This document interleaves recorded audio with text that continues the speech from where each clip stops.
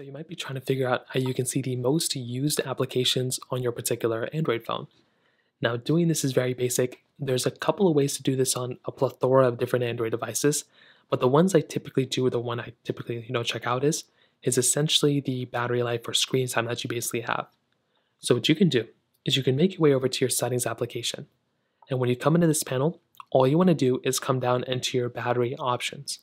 So there might be a screen on time option if you have it on your Android phone, but I like going through battery because this shows how much power is being used for all my applications.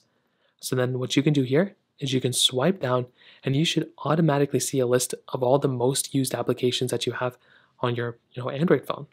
So what you can do here, and this is the cool thing for a lot of Android phones now, is you can just go and click on view details and you can see a massive list again of all the applications that you're using.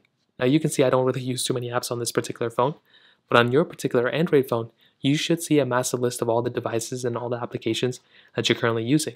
And the coolest thing is, this is a really cool thing that a lot of Android phones have too. You can really just go through and click on a different day, and you can then see all the apps that you used on those days as well. So I can go back to the 27th, you can see this is what I was using, the 29th, this is what I was using here, and I can just keep going back and forth and just choosing whichever application I was using that day. So some days I probably wasn't using it. I think you can go back in the last week and see what apps are available and which ones you can use. So that's what you can basically do here, and it really is that basic, and it's a super cool thing you can basically do. So that kind of covers it up here. If you have any other thoughts or questions, let me know in the comment section below.